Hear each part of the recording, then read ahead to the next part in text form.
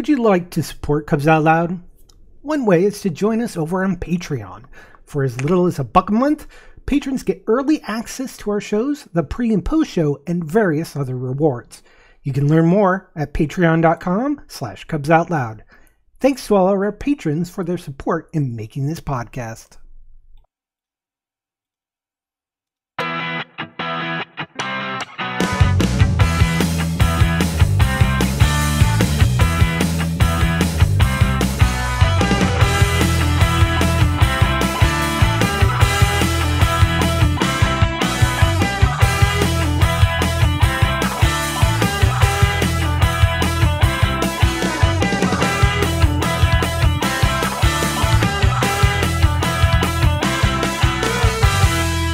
It's Sunday, December 12th, 2021. I'm Jeff. Who's your bear? That's right. I am your bear. I'm Damon. I don't brew the tea, I just serve it. And that makes me Gary. Everyone else is thinking it, and I just say it. Welcome to Cubs Out Loud, the Bear Podcast with Determined Length, episode number 628. And things are getting weird. But we also have Edward Angelini-Cooke here. Yay! Yay! And of course, we have another Landscape Relationships episode. That's one of the many reasons why we invite him over. Gary, what's the topic for today? It's the holiday season. It's the holiday season. So, like Pavlov, just couldn't resist. Just got out of a concert. If y'all thought Garlic Salted Booty Hole was the way to get Damon, you just have to sing a lyric of a popular song he can't resist. Anyways. Hashtag inside joke. So landscape of relationships. No, it's the holiday season. So Ed is here to join us because we wanted to have a little conversation about the in-laws. Dun, dun, dun.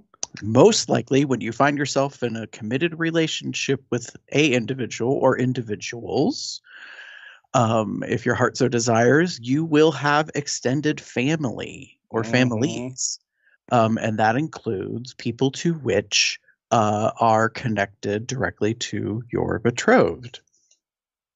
So, Ed, we kind of wanted to talk about like navigating those individuals who come as a package with the person that you are sharing your life with or opening up about, because you cannot ignore them, or at least I don't think that's a practical choice. So. Right. Yeah, well, as always, thank you for having me on. And yeah, in-laws is and can be a really prickly topic for a lot of people.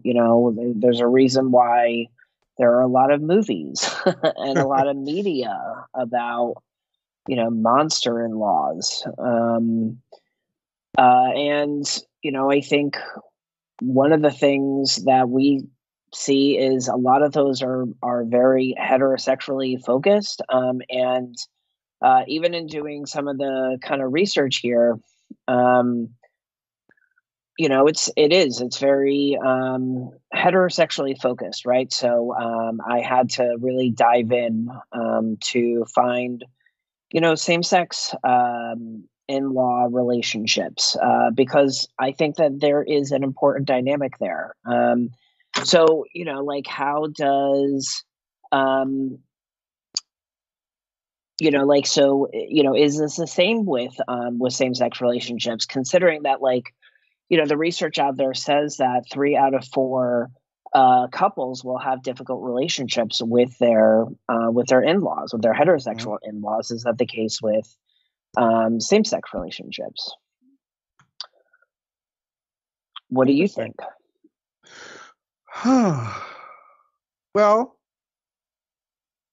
although we're not in-laws yet, we're just partnered, but we've been together long enough. Um, I think I have a slightly better relationship with Jim's extended family than he has with mine. And that could be because we're in different cities. They don't see each other all the time. Um, Jim has met my mother, my brother, and his wife. That is who he's officially met. Although Facebook is he's all of my friends and extended cousins and stuff probably know him. They just have not met him. Having said that, though, my mom, one of the things I remember reading in the article was like, my mom is cordial, but I don't know if that is acceptance, if that makes sense. Mm-hmm. Because I know my mother, and it's hard. There's that general, like, I'm tolerating you because you need to be in my life. And I've seen her handle things like that in the past. And this feels similar, which I'm not a fan of, but I get it.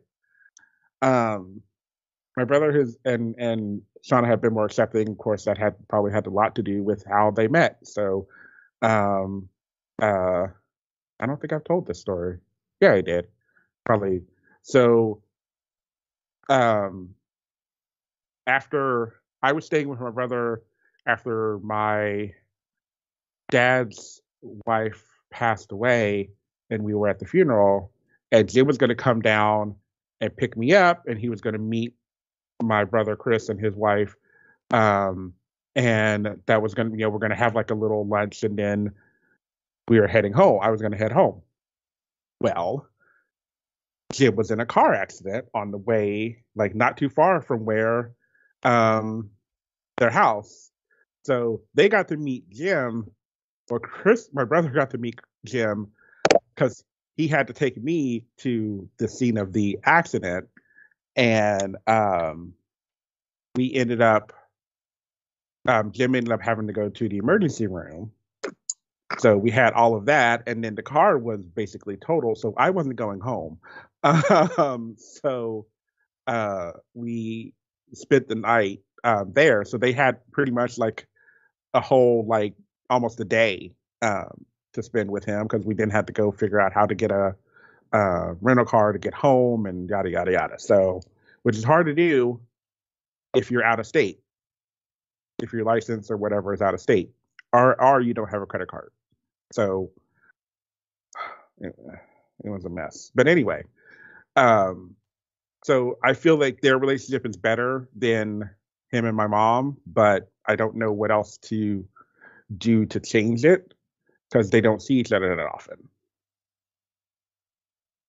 That was a long-winded story. I apologize.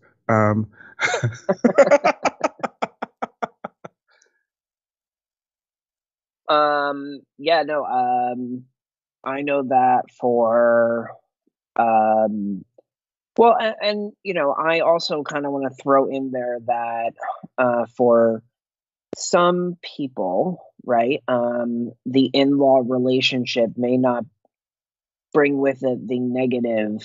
There is that 1 out of 4 scenario. So like, I think about like myself, right? Both of my parents passed away before my Jim and I got together. So having another set of parents is, great. Like for me, regardless of, the interactional history between him and between them and my husband or whatever, I'm just glad that they're alive. Oh, gosh. I mean, well, sure though, yeah. So that's kind of my base. That's kind of my base point. And I think for some people, they may be coming from families who are very unaccepting, right? And like their partner may be may come from a family that is very accepting. So, like, that in-law relationship may be really a positive, restorative relationship. Like we said, not always the case, but one can hope. But I think the one thing that's really important is that when you are in a relationship, right, and in-laws are part of that we are talking about three different sets of rule books. You have your relationship's rule book, right, and then you have your family rule book, and then you have your partner's family rule book. And while your relationship rule book may have been, as far as the creation has gone, that may not have been that long. The history of each family's rule book, right, or playbook, has been going on for a really long time. So you're coming into a pickup game, so to speak. That is very well established. There are dynamics that are set in place. People know their rules. People know their places. People know their hierarchies, right? And it can be really challenging to find your place in that. So it's really important to have general awareness about the situation so that you don't get kind of sucked in, or if there are some really toxic or unhealthy patterns going on, that we set some boundaries, and we kind of don't get ourselves wrapped up in those. And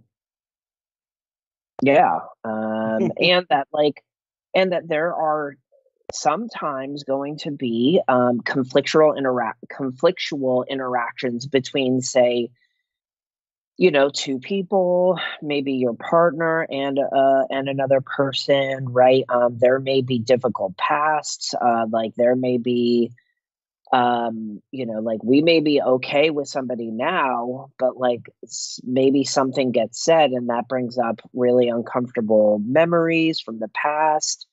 And it may be a very crunchy present. So, sometimes we may go to a family function and, a couple of people aren't talking, right?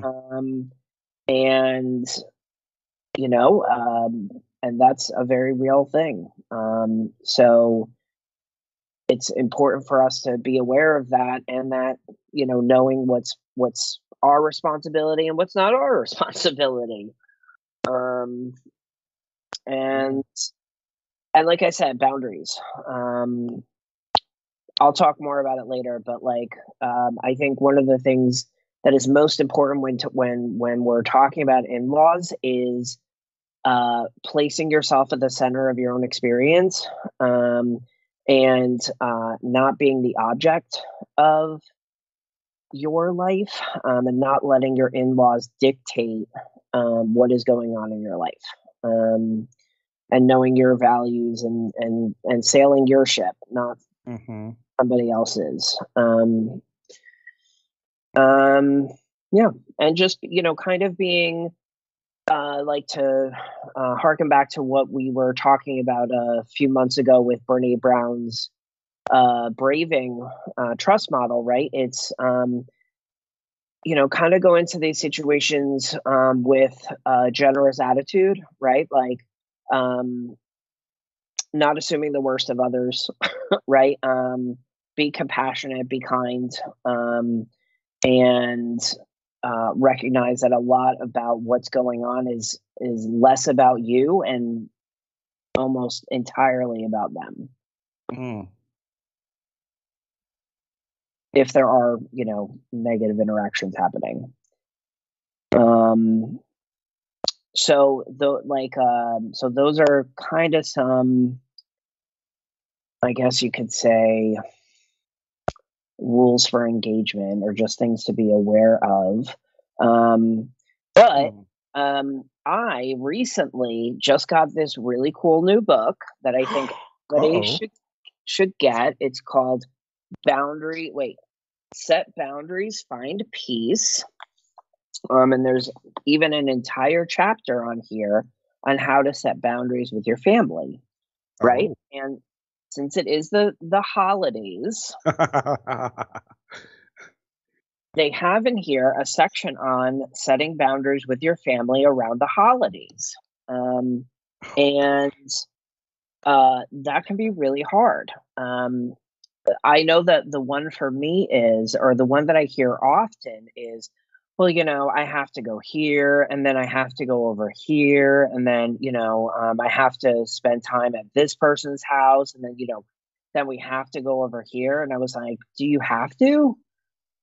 do you have to do those things? You have no idea how often I've said, it's like, no, I don't have to. I mean, you may feel you want to, you have to, but I'm the partner. I don't need to go. Y'all can have that conversation, because I know y'all need to have a conversation, and I don't need to be a part of that conversation. I don't need to be in that environment, because I know when I'm talking about Jen's family, sorry, FYI. When they get talking on something that it is interesting or family oriented, it can get, I don't want to say heated, but emotions get raised and things start happening, are being said. And as the empath in the family, no, I don't want to be, I can't be in proximity of it, because it is very easy for me to be swayed by whoever's the loudest and whoever's the most emotional. And I know who that usually is. I'm not going to say who it is, but I know who it usually is. And sometimes I shouldn't agree with them. I'm going to keep their gender neutral, because, yeah. Anywho, but with my family, we've always had, Thanksgiving has been our holiday. And with the pandemic, everything recently, things have been changing. I didn't go home. And the main reason I didn't go home is because my mother said, I don't think you need to come, because no one's coming. Come to find out, people showed up. It wasn't like everybody, but it was a decent amount of people. And it would have been nice to have seen them. But I also realized I didn't really need to go. And I felt fine with not going, because I had a good reason not to go. I had to travel. I would have had to stay in a hotel. Traveling on the bus is not the best thing, especially with numbers and COVID and yada, yada, yada. And even though I'm vaccinated, et cetera, et cetera. And I also know that family members are not vaccinated. So, and I have a partner at home who is dealing with issues with his lungs, that I need to be wary about what I do, because I shouldn't and can't bring it home. Mm-hmm. Yeah. So, Gary? Yeah. Well, no, I was just going to say, Damon, your example, is to say you don't have to do things. Mm-hmm. And that's been a revelation. I think that's part of what the pandemic has taught a lot of people, is that we have created patterns, we have set expectations. There is precedent for these events, these activities, whatever they may be, but you do not have to do them. You can completely not do them. and life will continue on. Now, that isn't to say that there won't be, some conversation, some potential emotional strife or whatever to come out of it. I don't know. I mean, back to Ed, what you were talking about, like, do we think that it's the same for same-sex relationships, that 3 out of 4 couples have difficult? I can't say that I know, because the only thing I really know is what gets presented in media. And I've been thinking about it while I was listening to the two of you, and I was like, wow, media really skews it for same-gendered relationships, because I feel like the in-laws are over the top ridiculous, like so supportive, like Rockwell family, like, come over, let's trim the tree and have some cocoa, and aren't you just also fabulous, and we love you. You know what I mean? It's like, huh? Yeah. Or they play the villain and they're monsters. Do you know what I mean? Like, it kind of goes in this other weird area that they're not really good people, or they're not good to their children. Do you know what I mean? And like, there's like, and I don't mean like, that they try to sabotage the relationship. Maybe they do, but sometimes they're just like, so self-obsessive. And you're just kind of like, ooh, like, okay, that's a thing. And it's not to say that it can't be born and true. So, I don't know. I think, regardless of what kind of a relationship you're in, and how you identify and how you present yourself and what your activities are within that relationship with the person or persons you're sharing your life with, I think that becomes just a challenge to make connections with other people that have, as you were saying, this whole history that they bring to the table every time because of who they are. They raised the persons that you're in love with, that you're sharing your life. They have had so many memories, done so many things. And yet it's on a different level. It's not like best friends, because meeting best friends of your beloved is one thing, but they have less, typically, more often than not, they have less quantity. And even at that, the quality can be different. And some people say, like we've said for many years, part of our generation, we developed this language of saying we have chosen family.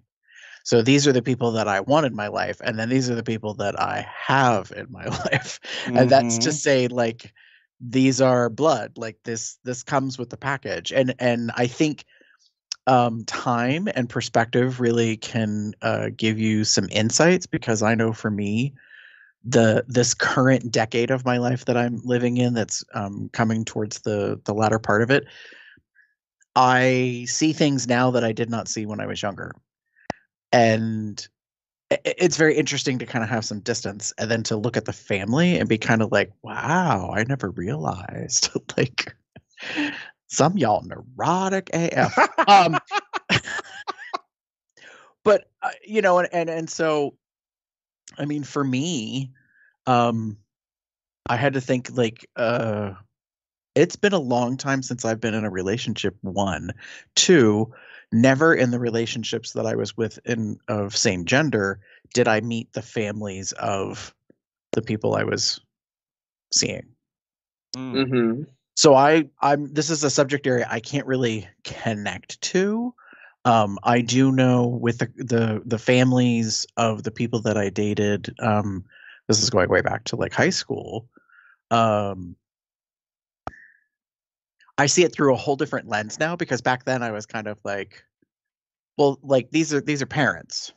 These are parents of who I'm dating, and I have parents. Do you know what I mean? So I saw them kind of on the same level, but it's very different, because now, as an adult, being old enough to not only have children, but technically to be old enough to have grandchildren, your whole life perspective is very different about who people are and what they do and what they're trying to achieve, and possibly what is happiness and what is love, and do you know what I mean? And so I think when you're much younger, parents have the wisdom of experience in some ways, and they might be kind of like, this isn't relevant, but this is like the thing that echoes in my mind. It's kind of like, you are heartbroken in this moment, but it is just a moment. And to echo back to the pre-show, and if life were made of moments, how would you ever know if you had one? Oh, Gary. So but there's some real heartfelt truth in that, though. It's like, you need to have the ups and the downs and the different things to kind of like have perspectives about that. And I think that's true for in-laws of their children and the loved ones of their children.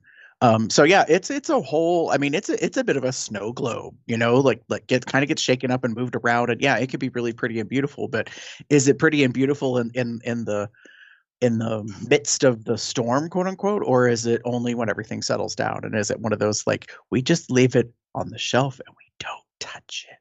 I mean, I think like there's a lot of different dynamics at play, and I like the fact that you talked about that you kind of have these different rule books, and I think people don't think about that. Like I think of it this way. So this isn't the same thing, but like my best friend's mother and I have a very interesting past. We got real prickly with each other the very first time we ever met, and it has been an ongoing joke between my best friend and I for decades.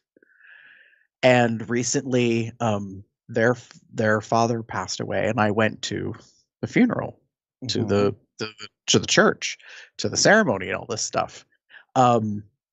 And I was prepared for any outcome. I was prepared for open arms. I was prepared for cold shoulder. I was prepared for snarkiness. I was prepared for like looks of judgment. I mean, it was just like, I didn't know, because we've never really been close or bonded. And the one time we kind of really did have an interaction, apparently I was young, full of attitude, quote unquote, rolled my eyes at them, which put me on a list. As a not very good person, apparently, and that was the last I ever knew of the assessment of me. Fast forward decades later, and the interaction at the church was not reflective of, I guess, their inner thoughts, because I felt that they were very much keeping their distance and not really like paying, giving me any heed of recognition and existence. And afterwards. No, not even that. Like, I mean, it was like I was invisible. It was, but to be fair, it's grieving. So that's a whole other thing.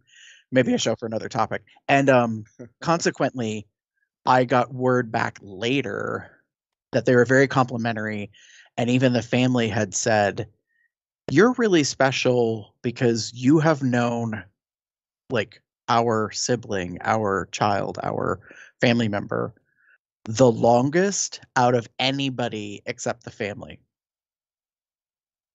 And that really meant something to them. Like it had a fortitude to it.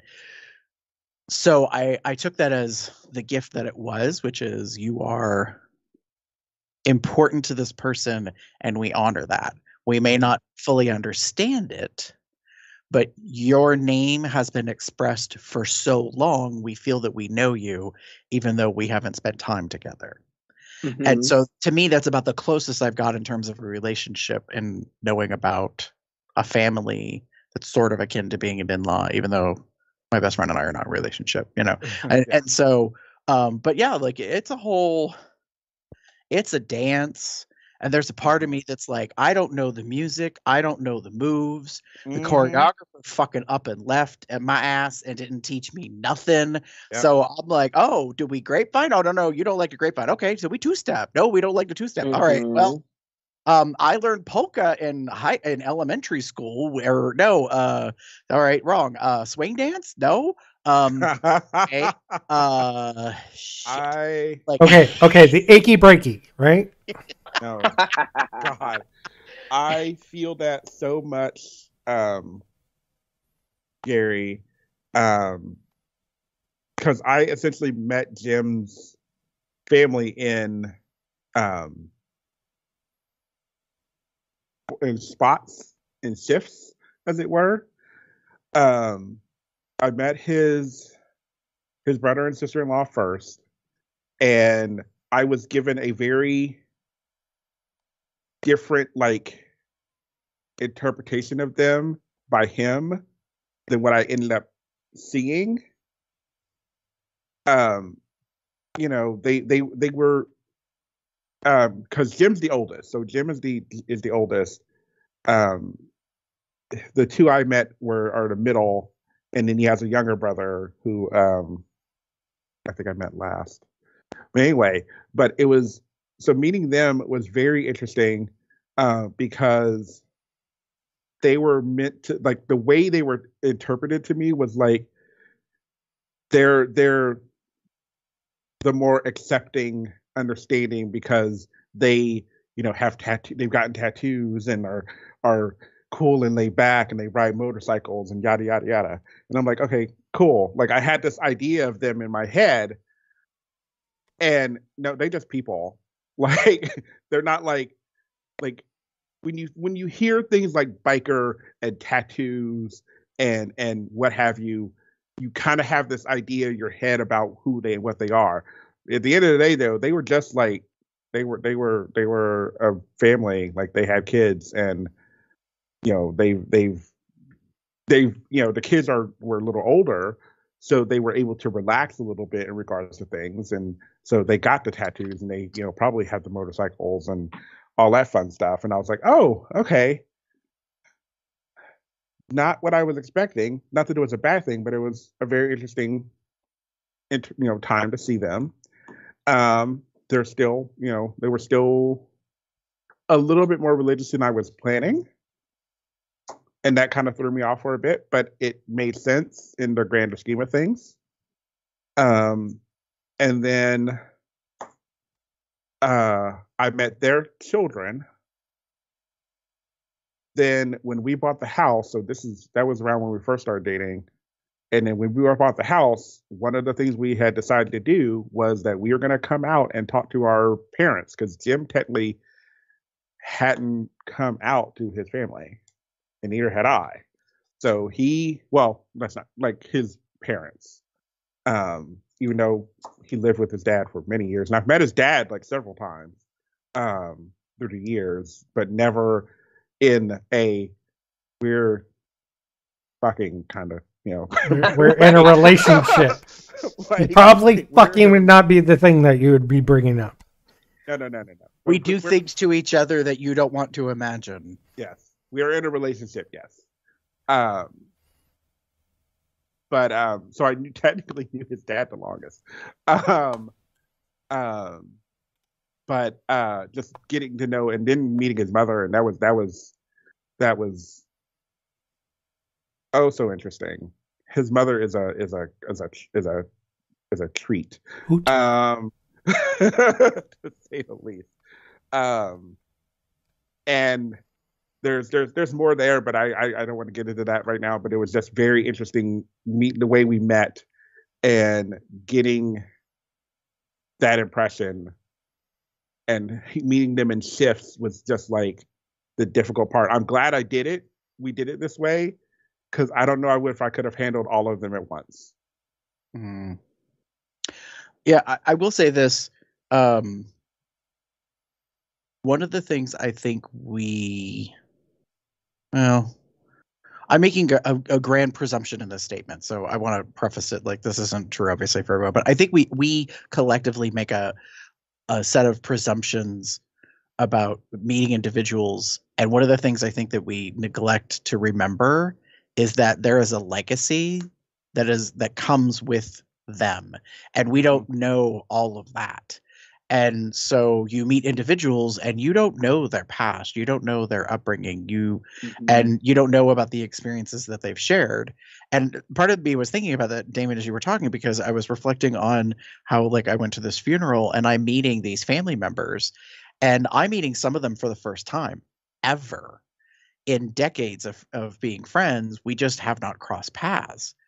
But I also have heard so many stories and had so many conversations about the experiences and the things and what they've done with their life and what they're doing now, because that's been a part of what's been shared. And, I think that, in the midst of meeting people, we forget that, though, because we're so focused on the moment that we're paying attention to all the things that are happening here and now. And that's fine, but there's a whole bunch of stuff that comes with them.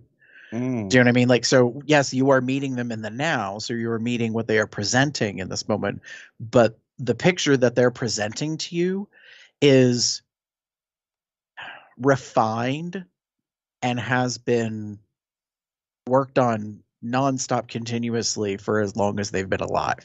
So it has been edited, it has been redone, it has been possibly started over, but it's still the same canvas. It's still the same ultimate like picture when you step back and look at it, but it's different.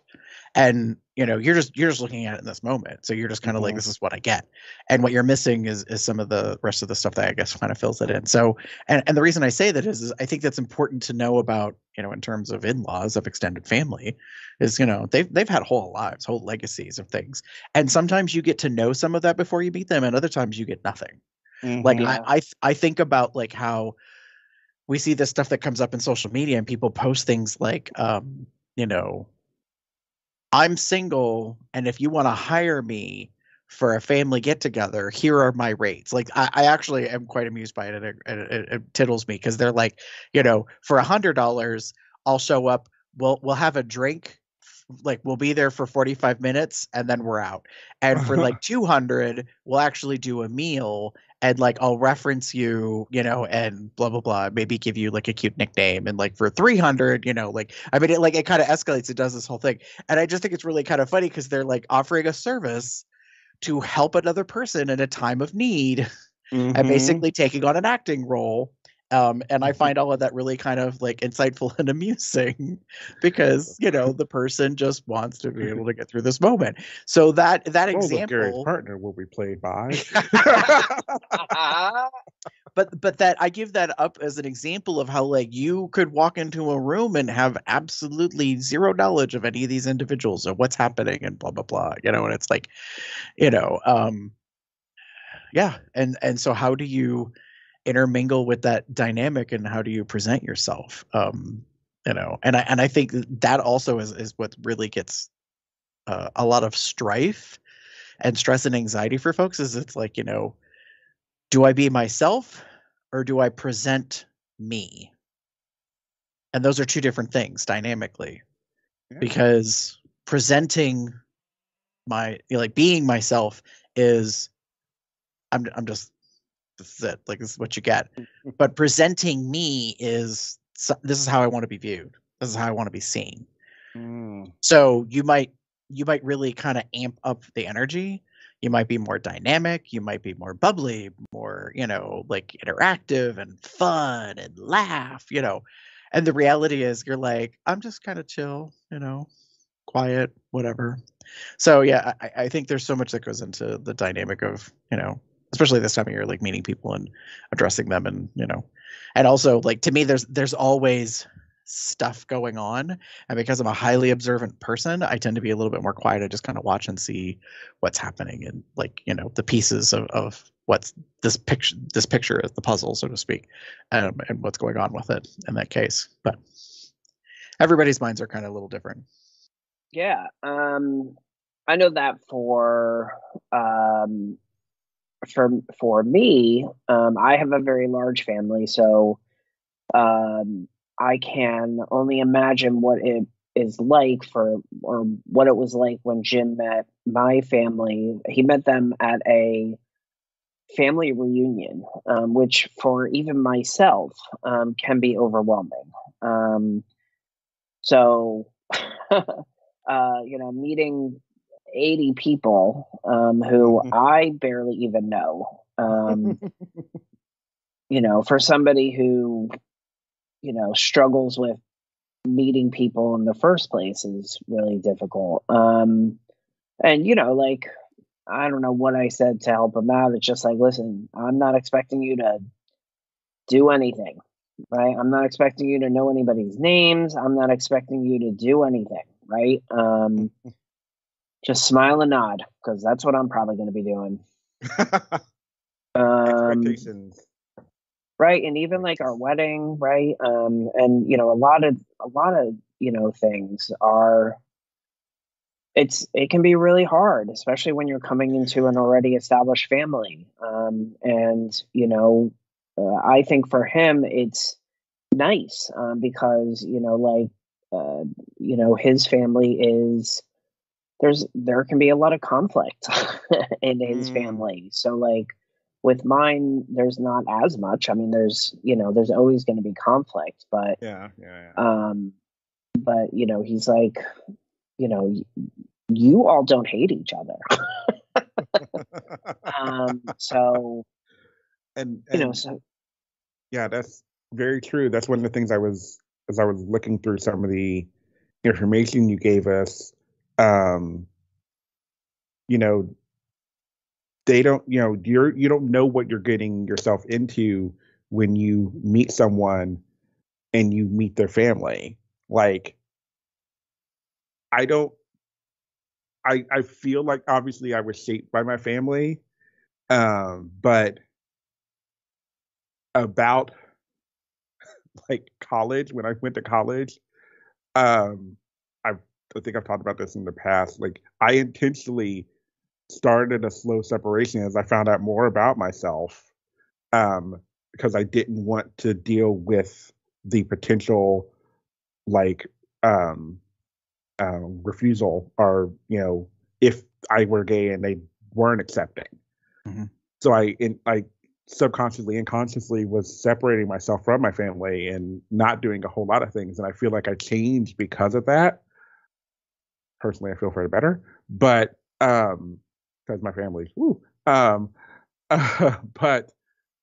on the flip of that, like, I don't know what Jim would get into if he were to meet them. Some of them, anyway. And you don't know what that person's, like, a person's family will be like based on the person that you're meeting. Like, I don't know. Like, I'll just put an example. I don't know what Gary's family is like. I only know because of what he's told us. But I wouldn't know what Gary's family was like if we were meeting on a date for the first time. Getting to know each other, getting, all that kind of stuff. Because I highly doubt that's going to be part of the, like, first conversations people have. I mean, if you do, that might throw up a red flag for some people. Like, hi, I'm Gary. This is my family. Like, if that's how you're interacting on a first date, I mean, kudos to you, I guess, that you're so open about things. But I that might be my, like, Red flag? piece. Love ya. yeah, we may need boundaries. Yeah. Right. And I was just going to say, like, I was thinking of, in Damon's example, I was like, to meet Damon's family, there's a lot that comes to the table with me because of the years that we've done this podcast and the amount of, like, things that we've talked about and the things that Damon has described, and even off air, like, unrecorded conversations. So, like, I would be, because I'm such a person that likes puzzles, like, I would be putting things together. I'd be like, okay, so this is this person, and, like, I would be trying to, like, draw the diagram and understand who the people are, who are the players, like, in this whole ensemble, and then, more importantly, I would be paying attention to very specific things because it's what I would expect.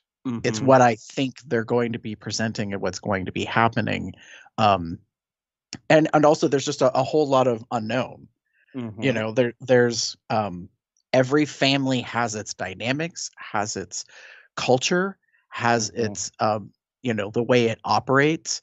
Some of them are very, like, hierarchical, and some of them are very, like there is, individuals who are revered because of their age and their experience and the position that they hold in the family. And then there are other families who are like, fuck the pomp and circumstance, Jesus Christ, just, I mean, like, and I had two dynamic families like that. Like, the one side of my parents was one and one side was the other. And that takes some real navigating to be like, okay, so for this one, we dress a certain way and we kind of interact a certain way and we kind of do a certain thing. And that family, thank goodness, is lightened up. And then the other family has always been, we don't give a shit. Like, oh, you were incarcerated? Tell us about that. That's interesting. Like, That's fun. Like, yeah. Let me know that. Yeah, I mean, it's like they're I hate to say it, but one felt very judgmental and one did not. I think the knot was much more rooted in none of us are perfect. Mm-hmm. Like, and our whole family has all these things about it that we're not necessarily proud of. We don't parade it around. We don't shout it from the front porch, but you know what? It's there. So, Mm-hmm.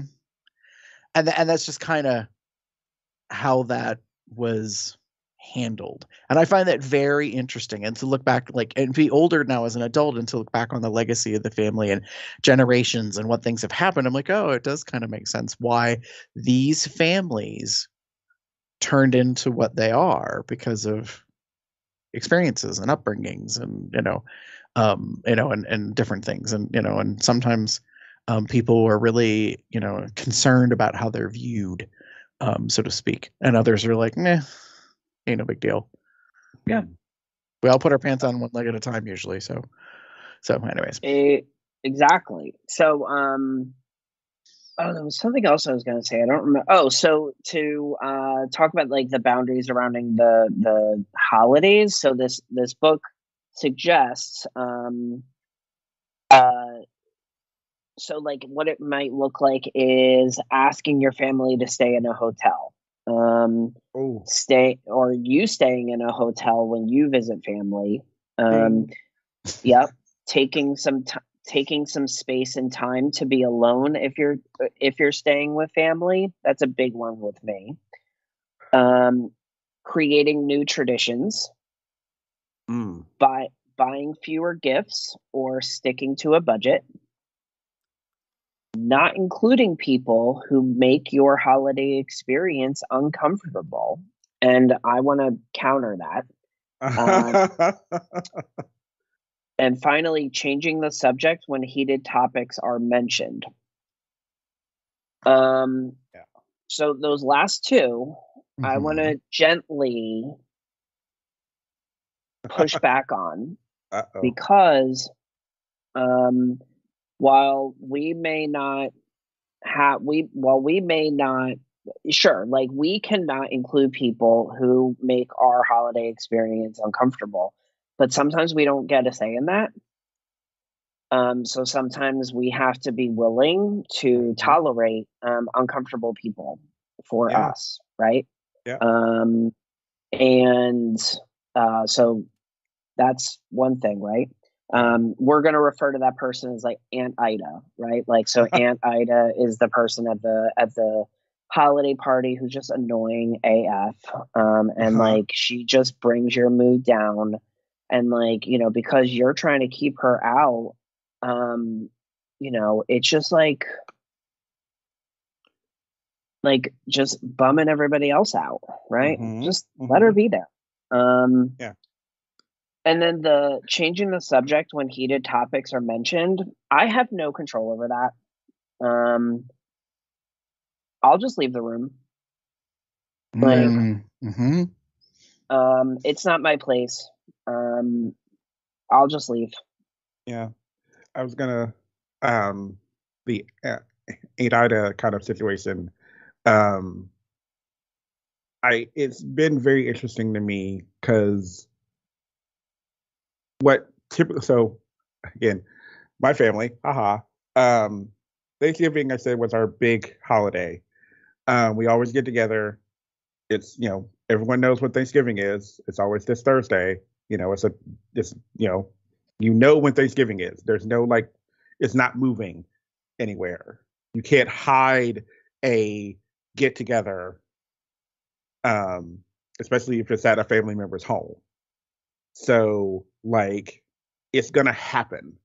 So what happens with my family is most people get together, and then I know some of the cousins and what have you that are,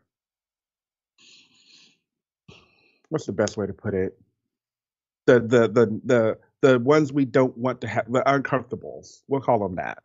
The uncomfortables. The uncomfortables. Yeah. The Aunt Idas. Yeah. They will always show up,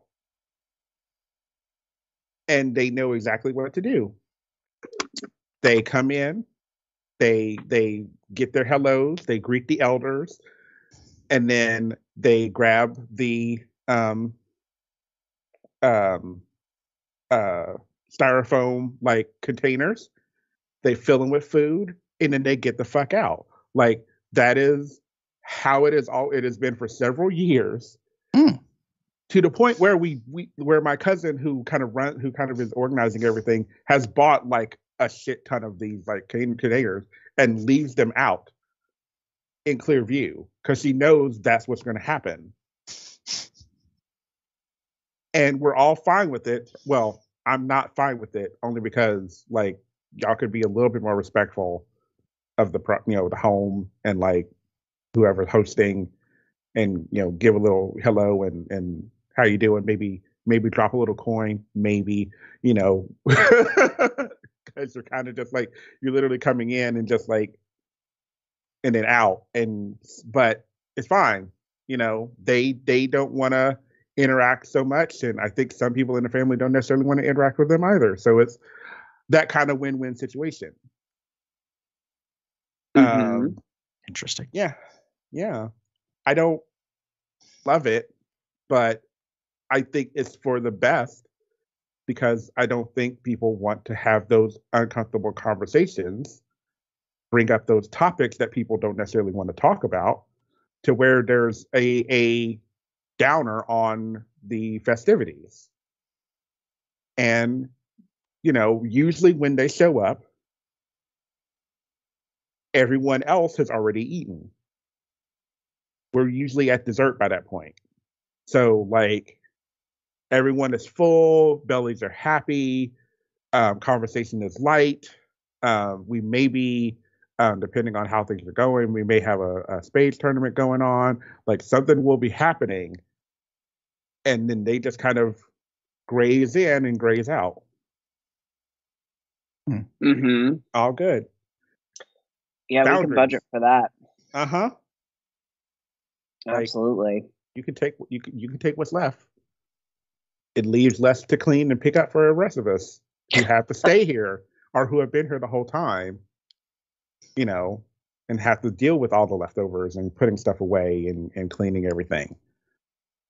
Cool. Like, get your shit and go. Yeah, that is a positive reframe there, right there.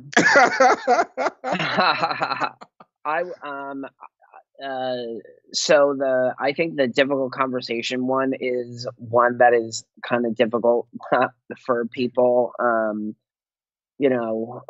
often hear, well, I'll go, but if they start talking about, whatever, I'm leaving. I'm like, why? You're going to a place where that they're probably going to talk about this, right? Are you willing to go there knowing that, like, that topic of conversation is going on? You have the ability to go into another room, or, do you have the ability to just sit there, right? Like, knowing that, like, you don't have to do anything. And contract with yourself that, like, I'm here until dessert and then I'm out of here, right?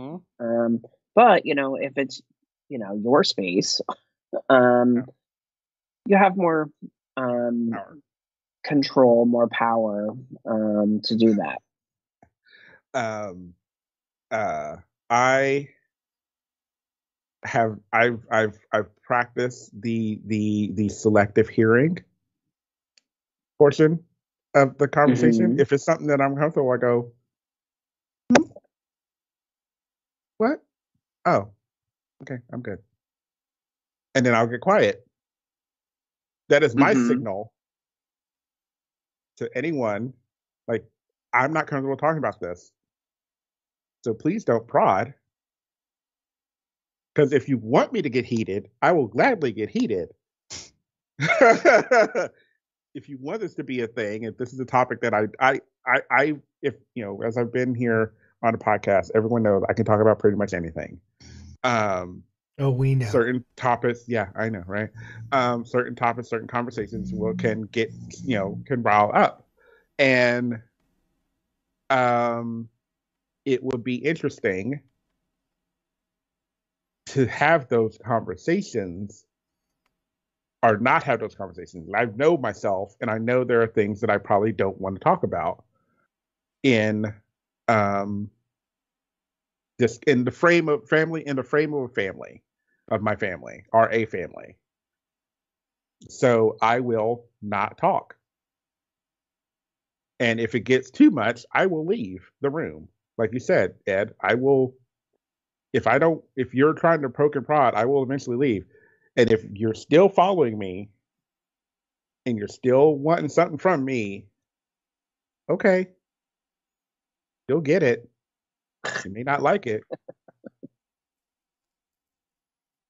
But, and I won't apologize, but you asked for it when you continued to press. Yep. And that's where the boundary things come in, right? Mm-hmm. Like, and where, you can kind of communicate, hey, I have a boundary where I'm not going to talk about these kind of topics. But it sounds like you would like to have this conversation with me. Is that what I'm hearing? Yeah. Just so we're understanding. Yes? Okay, let's do this. Yep. Well, have fun. Just want to make sure that you're clear that this is a boundary that I'm holding. You're but stepping over that boundary. Right. Mm-hmm. Have fun with that. I know one of the boundaries I set, and I can't remember when I did it.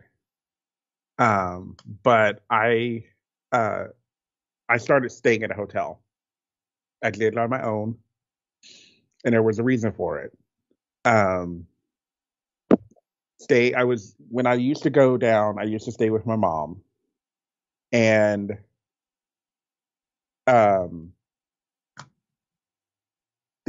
when I'm staying with her as an adult, I still felt like a child. Yeah. Yeah.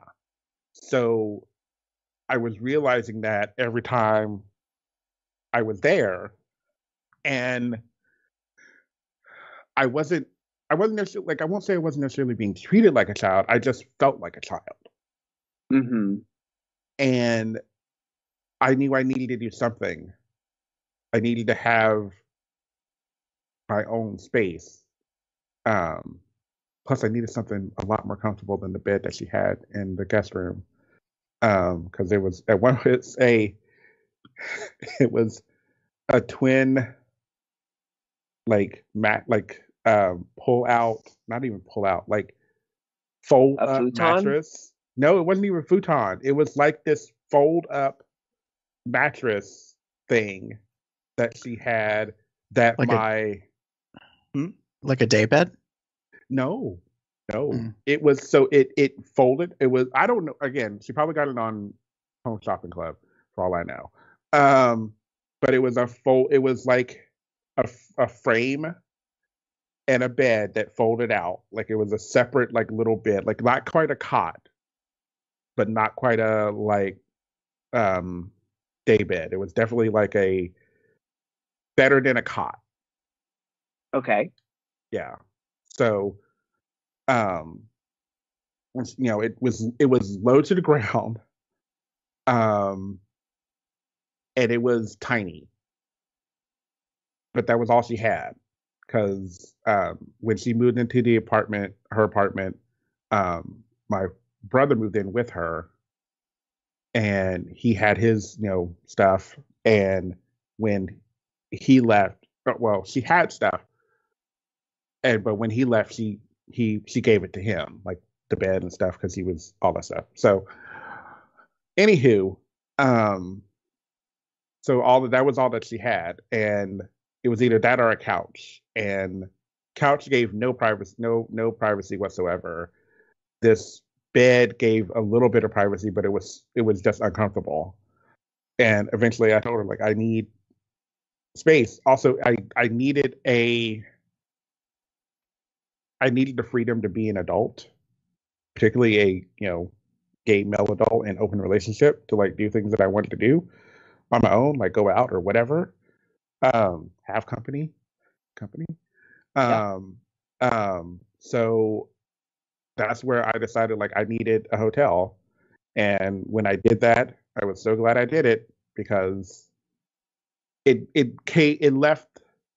allowed a boundary to be set that I've appreciated to this day, which is I come into town, I get picked up, we do some shopping, and then I go to the hotel, and then we'll sometimes do dinner that night together. Then the following day, this Thanksgiving, we'll go to Thanksgiving dinner, so we'll do that together. And then she'll ask me if I want to do anything else, and I'll ask her if she wants to do anything else the weekend, and we'll set plans and kind of leave it at that. Otherwise, the rest of the weekend is mine. Yeah. Yeah. No, that's really important, and that is a boundary that I have been very clear on for myself. Wherever we're going, I want to have the conversation that I have agency. Mm-hmm. And if that can be agreed upon, then I can stay with you. But if that sounds like an awkward conversation, or that's not, or that I'm not kind of getting what I need from that conversation or that kind of clarification, I'll stay at a hotel. Yeah. Yep. So I think Gary, you're like where you live is where most of your family is, right? Yes. I mean, like both families, like of my parents are here in town. I mean, yeah. I mean, there's a sibling of my father that lives in Florida, last I knew. And I think that's really the only one that's kind of out of town. I mean, the further you go out in the family, then you end up having stuff like I have cousins in different places or whatever. But yeah, so. Nice. I know Jeff lives like miles and miles away from his. I just live on the opposite side of the country. Vertically, so it's not as far as like LA to New York or something like that, but yeah. My brother is currently in Washington, but he's potentially moving back to Minnesota. But I have an aunt who lives in Colorado. And so we do have family that's all over the place, but kind of like the cluster is all in the Twin Cities area. So yeah, like most of my mom side of the family is in Kentucky, Louisville specifically. Some are like have moved further away, far as Florida. I have one of my cousins that lives in Florida. I had one of my cousins who actually lives in Bowling Green, which the tornadoes. She's fine. Yeah, she but some that live in Tennessee, etc. But they all have stayed fairly close to home. Jim's family, his immediate, like his brothers live. Okay, one brother lives here. One brother lives in Madison. Madison is about an hour and a half away. And then his mother also lives in Indiana.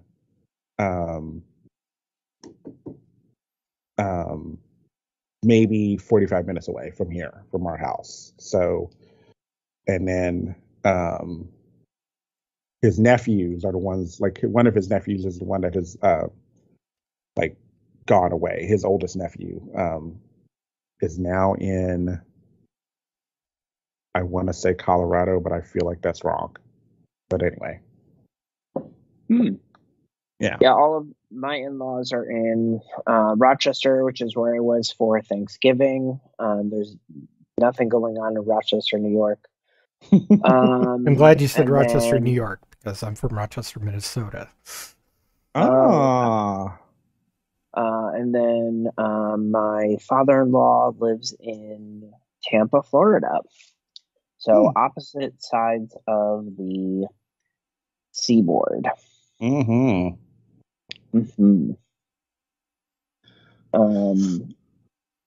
Yeah. So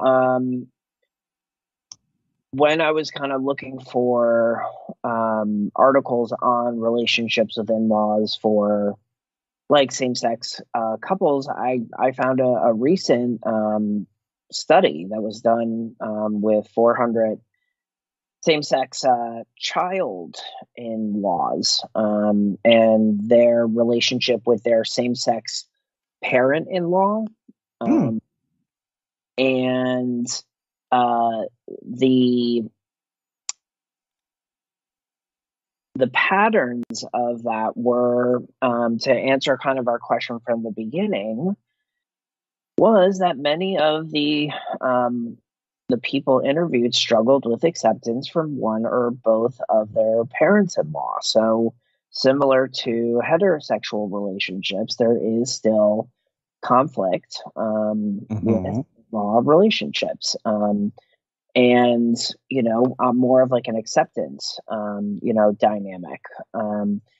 And, I know that is very true with some of my clients that, sometimes there's the very real thing that, sometimes there is no communication, there's no relationship.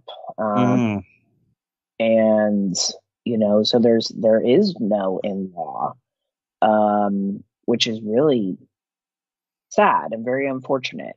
And, and even if there is a conflictual relationship, it can make the person who is the in-law hesitant to even have a relationship with the same-sex in-law partner, or with the same-sex in-law parent, because of the relationship that they have with their child, which is interesting. And I think, different from, heterosexual relationships. Also, a lot of the couples stated that the relationships usually improve with time, which, I know that can be the case, right? That relationships ebb and flow, which is also similar to regular heterosexual relationships. Jesus. And because at the beginning, and especially around when couples get married, there can be a lot of difficulty blending families together. So that gets improved with time, and I would put all of my money on the ability to communicate boundaries with your in-laws as being a huge factor in those relationships improving. Makes sense. And then also, while parents-in-law became increasingly accepting, usually there's somebody else in the family who is not accepting, and which is, unfortunate, but not something that we're not used to. And then, so this was interesting. So this was more for the relationship between the mothers-in-law and daughters-in-law. But with the mothers-in-law, as they became more accepting, it was related to their friend, the mother-in-law's friends, and their social circle either having children who were lesbian or gay, or their friends and social circle became more socially aware. So it was more from their outside influences helping, which I know that for me, my mother was her acceptance towards me being gay was directly related to some of her friends having family members who were gay. Interesting. And them talking to her. And I know that is something that I talk about. And then finally, the feelings of ambivalence towards family members is typical. Mm-hmm. Which is, also the same in heterosexual relationships. You're not going to like everybody. Yeah. And that's kind of what I've been, I get sometimes. Like I've seen that happen. There's a lot of ambivalence in our relationships sometimes, and it's hard. Like I was talking about with my mother earlier. Like I feel like that's what it is. It's not a good thing or a bad thing. It's just it's a thing. She's not overly like, oh my God, I'm so happy that you're with my boy, my son, yada yada yada. But she's not like, God, I hate you kind of thing. It's very much that in the middle, like whatever kind of thing. But she does, I will admit, she does ask about him when I've talked to her on the phone. There may be other factors in play. We have my mother in particular has issues with expressing emotions, which has fallen into me. I repress a lot of my emotions, sometimes, not all the time, but sometimes I do. And I feel I don't want to say that that's the reason why she's the way she is about Jim, but I wonder if maybe she would act more friendly or unfriendly if she allowed herself to express those emotions. Mm-hmm. That makes sense. That makes sense. It does. I think that sometimes people think that because they don't have a exclusively positive relationship with a family member or like an in-law in this case, that they're doing something wrong or that there's something wrong. But this seems to tell us that having an ambivalent relationship, having when you think about a family member, that there are positive and also negative interactions, feelings towards them, that is normal, and that's going to happen. But over time, the hope is that will resolve itself into hopefully more positive feelings. Mm-hmm. And I know that with me, I'm still riding I'm just happy to have mom and dad train, right? They're not perfect. Like his mom, Jim's mom is awesome. She's so loving and so great. When she got on Facebook, she genuinely likes every single thing that Jim and I post. Like even things that like she shouldn't like, because she has no idea what they are. She will like it and love it, and she is like the proudest of us. She's so excited. With Jim's dad, he is there's a little bit of a attention there. But I don't care. It's good to have a dad. Yeah. And I will put up with the political posts. Okay. Sometimes you just have to walk away. Absolutely. We just put him on follow. Yes, but Dad. again, Whatever, Dad. Okay, Dad. Yep. He will be like the proudest father at my graduation, and I'm 100% okay with that. Nice. Just please don't wear a Trump flag. Oh my God. Right? just please. That's all I ask. Yeah. All right. Mhm. I agree in some ways that I know it seems weird, but I feel like it's the same. I think the only major difference is the acceptance part of it. Like you don't, traditionally you don't necessarily have to accept the relationship in what it is with a heterosexual relationship. Like everyone Exactly. traditionally, like that's the way it is. Like, oh, you get married to a woman or a man, the opposite gender, and you're good. Like that's Well, the I will say though that oh. like the relationship between mothers-in-laws and daughters-in-law, I Mm-hmm. think there is an acceptance piece there where the mothers-in-law will not accept the power and influence that they have over their child. So I think it's a different kind of acceptance. Mm-hmm.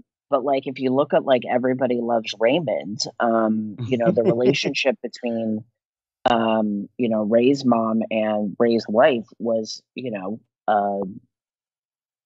I mean, sitcoms are they're based in reality. Yeah. Yeah.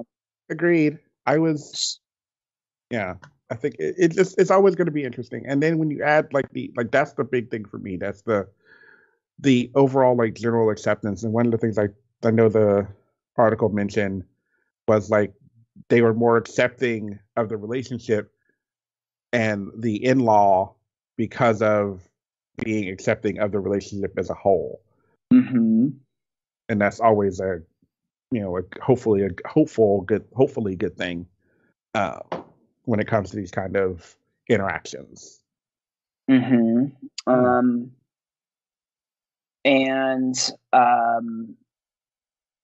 I think the other thing that is really important is to know that to kind of know your place, and like that when it comes to like setting boundaries, that we should always defer to our partner. Like we should be setting boundaries with our own family. Desirably, we should be setting boundaries with our own family.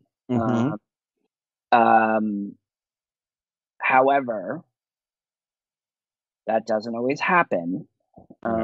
So I would 100% say that it's really important that we have conversations about boundaries within our relationships. So then that way we can have conversations about boundaries with our families in relation to our relationships, because sometimes the boundaries that we're setting with our families is the first time that we are setting boundaries with them. Fair.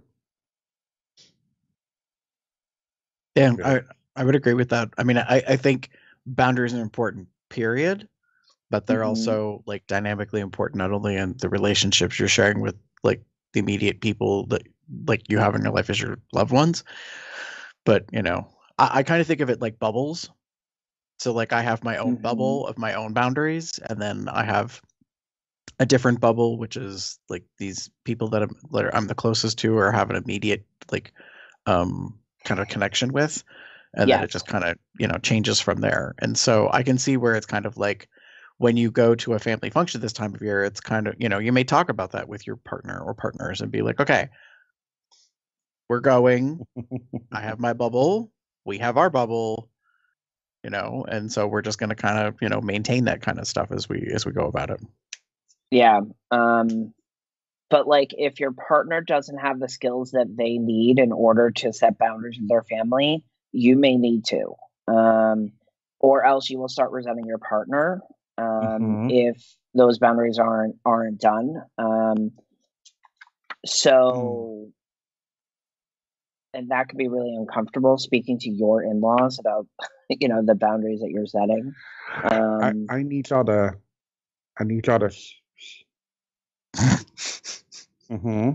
because this is what's going to happen now. You're gonna leave him alone. Exactly. Well, yeah. I mean, you're reinforcing or you're double bubbling. I don't know what you want to call it. Double bubble. You're adding more in terms of the shield or whatever in that time frame. Because, and I think that take some conscious measurement to be like, don't, because I think it's natural to want to defend. Mm-hmm. But I don't think that's what you're talking about, Ed. Like, it's different, to just, it's more about respect. Yeah. And, not go to war, so to speak. Mm-hmm. Yeah, it's just about, setting a boundary like us, we, us and we, right? We're talking about us and we. I'm not trying to defend him or whatever. But like, so here are some signs that you might need to set boundaries with your in-laws. So like, when they make a special family event about them, like a wedding, they gossip about you to their family members. They don't like you and have told you as much. They openly share their negative views of you with your children. They make decisions for your family. Oh, hell no. They encourage your spouse to keep secrets from you. Are you reading through a list of red flags? Uh-huh. Okay. Yeah, these are signs that you need boundaries with your in-laws. They give you gifts with strings attached. I mean, he got a book about boundaries. No, but this really sounds like not only a list of red flags, but it's like I was trying to think how to phrase this. And really, what it comes down to is I'm like, these are not nice people. No. Right. Mm-hmm. Like, these are imaginary people. These aren't even real people. It's just reading a list, but I'm just like, fuck all of them. The hell? like, no, not nice, not virtuous, not Christian. Not Christian. Well, there's some spiritual practice missing. I don't mean to make it all about Christianity, but I was just kind of like, dang. Because the first thing came to mind, I was like, not good, not righteous, not like, no. If mama, if you are talking about me, bad about me to my children, if I had children, it's off. Like, we're done. No, you don't get no. Take off those earrings. The imaginary children that I have do not get the ones that you haven't swallowed. So exactly. No, I mean, right? It's like never bring children into it. Mm-hmm. I'm about to channel something. So everybody, step away from your speakers, because I'm about to act like I'm going off. Do not bring the children in. You are a fucking adult. Act like it. Mm-hmm. Yes. No. Yeah. Anywho, yes, but I agree with you. I feel, but I can see those things, like what you were talking about, Ed. I can see those things being problematic and a need to be like, no, we're not having this. No, I mean, I had to do this with my brother-in-law. My cousin was talking shit about him.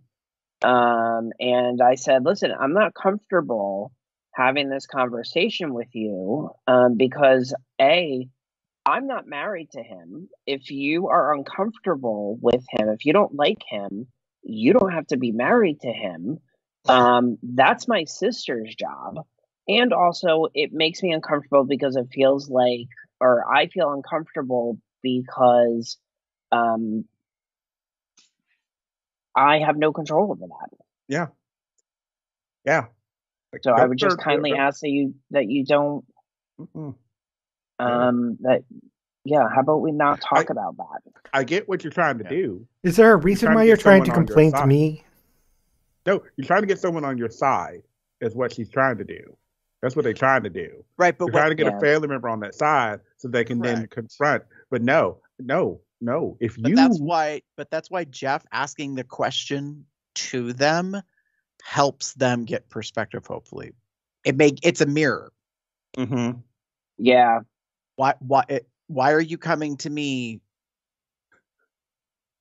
You need to listen to yourself, because why are you talking to me? Because I'm with David. I can already see what you're doing. I already stand. Baby, this is like Vulcan chess. It's multiple tiers. I can see the moves that you're making.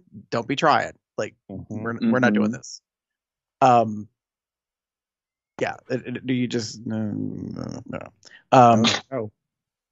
See, and that conversation, Ed, that you described reminds me a lot of one that I had with my father many years ago. I knew that he wasn't happy in his marriage, and he several times, had confided in me via complaining about their relationship. And at a certain point, I just kind of I put in a boundary, but the way I did it was very matter of fact. And I just said to him, so are you always going to complain about this to me, or are you going to do something about it? Yeah. And that candor, I think, was appreciated. For those that didn't see, that was David snapping his fingers. And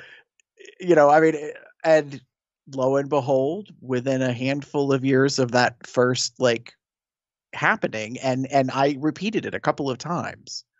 I kind of had to say it again and again for, I think, him to realize I'm not your sounding board. Mm-hmm. Because you are an adult and I am an adult, and I get to choose what I interact with. And this is not something I want to be dealing with. So lo and behold, I got divorced. And I was not surprised, but that's because I knew that there had been, difficulties and that there, from all perspectives, my understanding is that they were unhappy. There's nothing wrong with that. It's a relationship. Not everything is positive, but not everything has to be bad either. And you have to weigh that out and make determinations for yourself. So I found that very interesting when you were like, I'm not comfortable with this. And I'm going to and I was kind of I felt the same way. It was kind of I can appreciate that you see me as an adult and a confidant, and I am your child and you want to talk to me about this. But there's a part of me that's baby, I'm not your therapist. And if I was a licensed therapist like you, Ed, I would be I'm not on the clock. You're not paying me for this time. Yeah. So we're not doing this. Yep. I said that to I said that last weekend. I was like, listen, I'm not working. These meltdowns that you're having, I don't need to be involved in. You're what I would recommend is a therapist. And sadly, not me. Right. Or I'm not on the clock. And nor do I have the spoons right now to deal with your ass. So kindly hush. That brings up a good point. Ed, are you familiar with spoons? Oh yeah. Can we make that a topic for LOR? Sure. Yeah. I love Jeff. Yeah. I actually really like I don't think we've ever talked about grief though, have we? No, but we might be coming at this from two different perspectives. Anyways, my apologies to the audience. It's what the hell's going on now? Anyways. No, I was I'm just trying to spoons. The reason Let's I ask talk more about that. Yeah, sorry, we'll talk in post show about why. Anyways, sorry. I'm also it's getting late. Yeah. Yeah. But to give you an example of what wow, yeah, it is late. Give you an example of what a boundary with your in-laws might sound like would be, I know that you care about our family and I understand that you want to be involved, but it's important for us to figure out how to navigate this on our own. Fact. So it shows appreciation, right? Which is something that is really important because, you know, you want to show like, hey, I'm being generous because I want to hit you right now. So I'm going to give you the generosity, the benefit of the doubt, but I'm also just going to set that boundary. Yeah. Yeah. Mm-hmm. I have been, I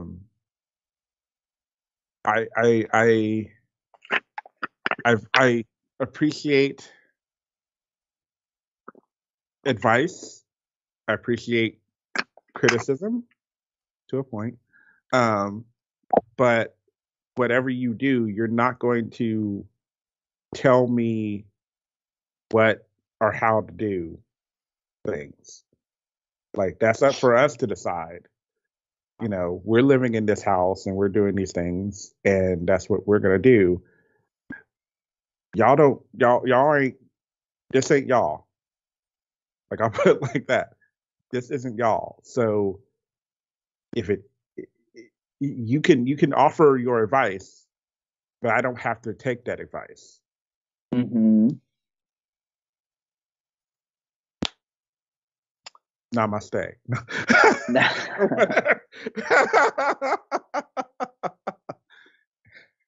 Anyway. And with that, I think that's the end. But anyways, contact us. Pop over to our website, cubsoutloud.com. Shoot us an email at cubsoutloud@gmail.com or leave us a voicemail at 361-COL-TALK. That's 361-265-8255. You can follow us on Facebook, Twitter, and YouTube with Cubs Out Loud at the appropriate place of the URL. Or join our entourage chat at tinyurl.com/telegram-COL. Subscribe to our Google Calendar at tinyurl.com/calendar-COL to find out when we're planning on recording these shows. You can also find various accoutrements, such as various Cubs Out Loud sweatshirts, like Gary and I are wearing, and the Consent is My Foreplay shirt, which is made by Smashy, where you can get other of his designs at tpublic.com/user/Smashy. Our designs you can get at Zazzle.com/CubsOutLoud. I forgot I didn't say that. And you can also subscribe to us at patreon.com/CubsOutLoud or send us some cash at paypal.me/CubsOutLoud. Find us on any of the podcast directories, including Apple Podcasts, Google Play Podcasts, Spotify, Amazon, Audible. You'll find me anywhere on the internet as Box Tech, Box Puppy, Box God, Box something or other, or Windgem, WYNDGEM on Twitch, which features Bears and Dragons, where we're going out of the abyss, currently in the Underdark. Ooh. Damon! If you wish to get in touch with me, you can find me as TheaterCub79 on most bear-related sites. That is TheaterCub79. Or you can find me as pup_Umbra on Twitter. The Twitter is definitely not safe for work. If you would like to get in touch with me, you can pretty much find me anywhere online as GareBear73. Speaking of not safe for work, that Twitter is GareBear73XXX.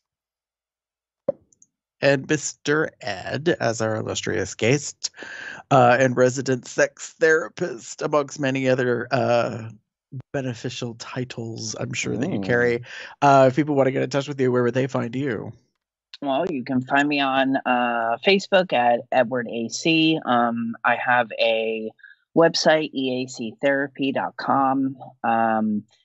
You can find me on Instagram at unicub_sexbrainwizard. And also I'm on TikTok as unicub79. And that Twitter handle, not safe for work, is JeepDaddy3. Just send me a message. Let me know who you are. Mm-hmm. And with that, say good night, everybody. Good night, everybody. Bye-bye. Ciao for now.